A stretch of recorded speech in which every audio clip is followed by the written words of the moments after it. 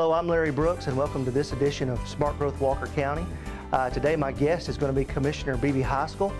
Today she's going to be talking about property taxes and also sales taxes and what that's going to mean for our community today and also in the future.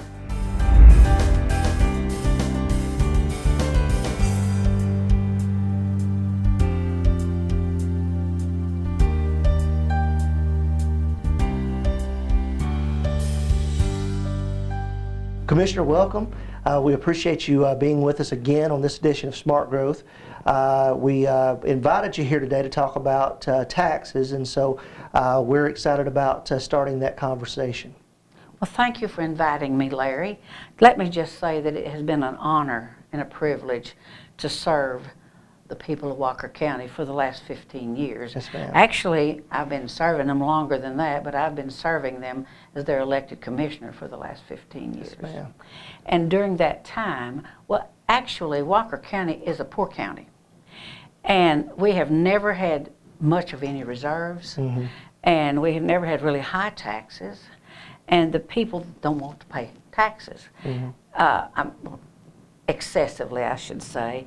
And so, actually, I have worked very, very hard to keep those taxes the lowest in the state for most of the 13 years that I never raised taxes. And a lot of things have happened. We had the 9/11 thing, and that caused our economy to fall some. Then we went through the Marsh crematory thing, and that cost us a lot of money. I didn't raise taxes. I managed to make it through those things. And then when we had the downturn of 2008, it really hit hard. Sure. And since that time, our digest, our property digest, which determines what a mill will bring in, we have lost $100 million in property values between that time and now. So what used to bring in $1.5 million for one mill now only brings in $1 million. Let's make sure that the viewers understand this about the digest. Now, the digest is not something that you set. Is that correct? No, that is the Board of Assessors and their employees value property, and they put it down, and at the end of the year, they take a look and see what every parcel of property's value is, and they compile that, and that determines what the value of property is in Walker County, and then that also determines what one mill of taxes will bring in. And so, it has increased over the years, but right now it has dropped. Well, let me clarify this as well, because I think that there is probably some confusion about that. When we talk about the Walker County assessor, now he is an agent of the state of Georgia, isn't that correct? Well, they are county employees, but they work at the pleasure of the Georgia Department of Revenue, and they have to work according to their instruction. Sure. They have to keep values at a certain level. 40% is what they require. If you drop below 36%, you're penalized. Sure, and that means that there would be a fine that would be placed upon us. Yes, they give you 3 years to make it up, and then they hit you with a $5 fine per parcel. Sure. And so, even though you think we're pretty independent, we pretty much operate at the pleasure of the state of Georgia, in that county governments are a constitutional arm of state government. And we follow the instructions of the Georgia Department of Revenue, Georgia Department of Economic Development, the Georgia Department of Environmental Protection, and other things like that. Transportation and everything that Sure. we do. For instance, our transportation, most all the money that we get for paving comes from the state, and that money has been diminishing for years. And when we had the T-Splosh referendum, it was because the state didn't have the money to continue with the local assistance road program. And when it failed, that means that we have to come up with the first 30% of the paving that's provided for us by the state of Georgia, and that money is dwindling over time. And if you haven't noticed, I-75 is kind of falling apart. If you try to go to Memorial, Glenwood Drive's falling in. So this is nationwide. The infrastructure nationwide needs to be rejuvenated, and there doesn't seem to be enough money. Well, let's go back to what you were talking about just a few moments ago about with the tax digest. That's what determines what a mill would bring into Walker County. So where are we right now as far as the amount that you're operating off of as far as the budget is concerned? We set our budget this year at $23 million. Okay, and that's up from last year or previous years, is that correct? That is up, yes. Okay. And what we had happen is that we were $3 million short on collections. Well, $3 million is 3 mills. This has nothing to do with what we purchased or sold. Different pots of money go to different things, and the general fund is what goes to operate the maintenance and operation of county government. And we were short on sales tax. Back in 1975, when we had a referendum on local option sales tax and we voted it in, it was to roll back property tax with the amount of sales tax that we collected. And we did pretty well for a while. But as things changed and the interstates grew and retail business around the interstates grew, people in Walker County started shopping in Trenton and in Ringgold and in Fort Oglethorpe, and where they had new businesses and where they had everything that they were looking for. Sure. And then when Costco and Cabela's and the new strip malls in Catoosa County came along, pretty soon when you went to Catoosa County you could buy everything you wanted, and so you spent all your sales tax dollars in another county and then you came back. And let's make sure that the viewers understand this as well. Now when we're talking about local option sales tax, what that is that it is the penny that is collected in sales tax that is split between the county and the cities. Yes. And of course we know that, was it 2 years ago now that we went through the, or was it a year ago? We had a reevaluation. That's right, yeah. At the requirement of the state, and the county ended up giving up 10% of our local option sales tax to the cities, so we lost 10%. And we lost $3 million to loss of sales, and we're having to pay an additional 30%. There's a number of things that have come along that have cost us more money to do the same thing that we used to do for less. And so that's the reason that we came up short. And we had no choice but to raise the $3 million with 3 mills of tax. And one more thing, with the 30% that we have to come up with as a county, you said that right there is that something that it's a new requirement? I mean, in the past, or maybe it was less than that, is that right? We never had to come up with anything until the T-SPLOS did not pass. So what has happened, so that viewers can understand, is that it sounds like that as the state has cut its budget, you know, they get out and herald about cutting the budget, what happens is that they're putting more and more responsibility on the local governing authority. Local governing authorities can operate cheaper than the state. And so when the state cuts their budget and it rolls back to cities and counties, if people understood the reason they were having to pay more is because they were paying less to the state, that would be one thing. But that's never been clear. Yeah. And so you do what you have to do. Sure. But so what's happening is you have sales tax dollars that are going out of Walker County.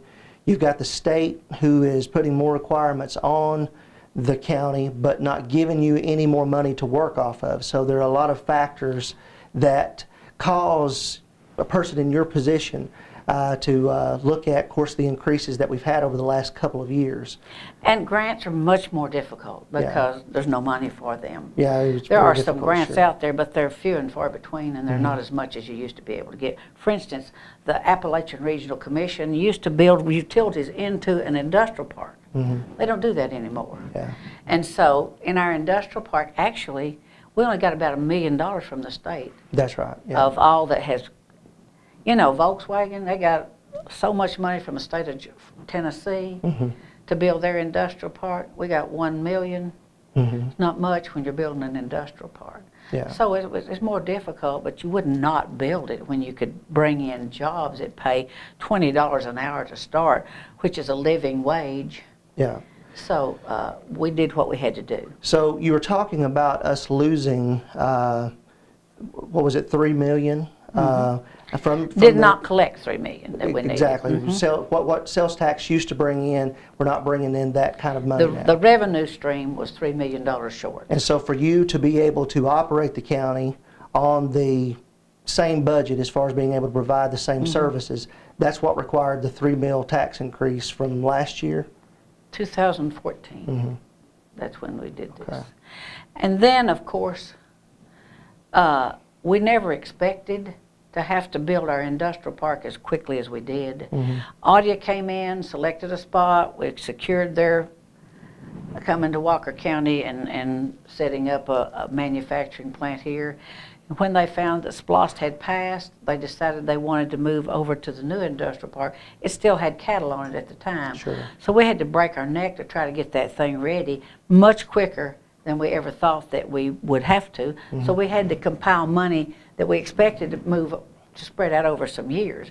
But who wouldn't have done it? Yeah. But rather than lose a plant that was going to triple in size and then build a mirror plant just behind it to the west of it, which will bring in jobs that pay people a living wage. And I don't know if everybody knows it, but 73% of the children that go to school in Walker County are on free or reduced lunches, and that is so sad. These people don't have enough money to send their children to school.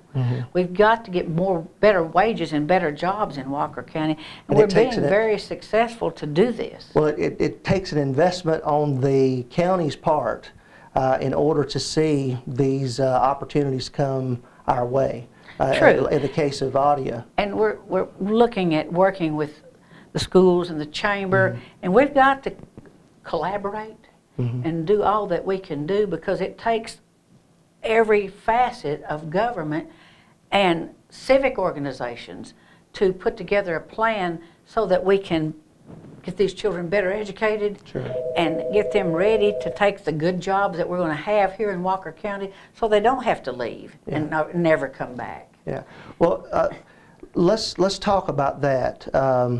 We talked about how that we've gotten where we are as far as, you know, the taxes that are being levied right now.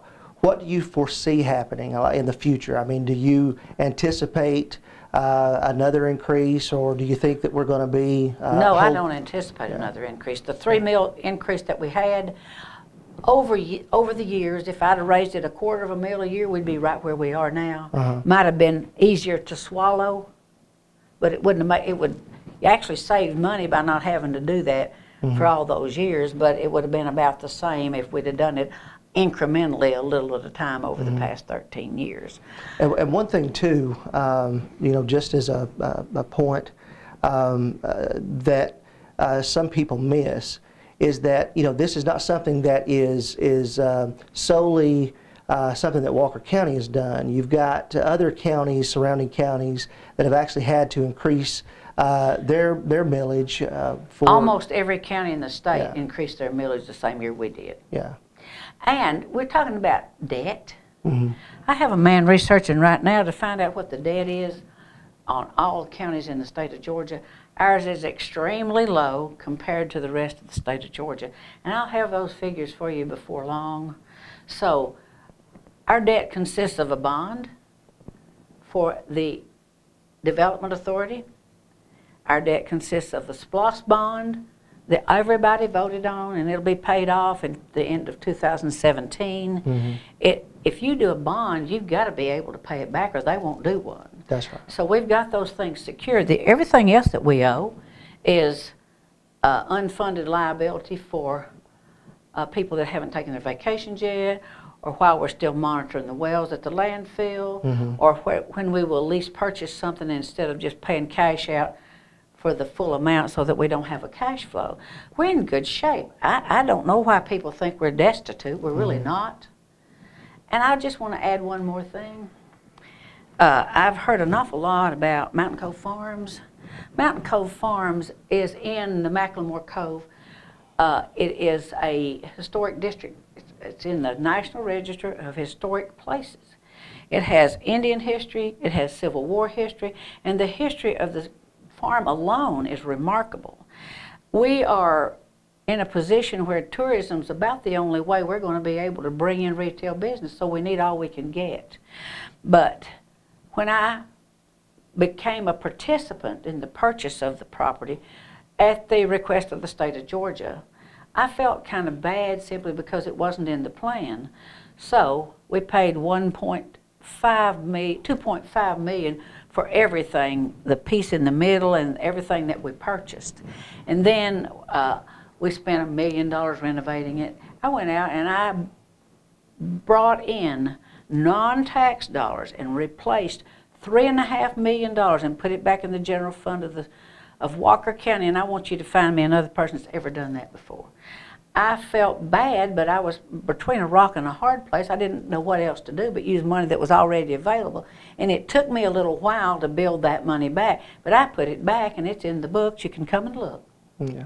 Well, Commissioner, thank you so much for being with us today, and hope that the citizens of Walker County have learned a little bit more about taxing and how difficult it can be, and really what it means as far as keeping our county growing and moving forward. And so again, we hope that you'll come back and be with us another time. Thank you.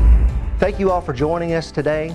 Hope this episode was insightful, and hope that you will join us again on the next edition of Smart Growth Walker County. Until next time, Walker County, thank you.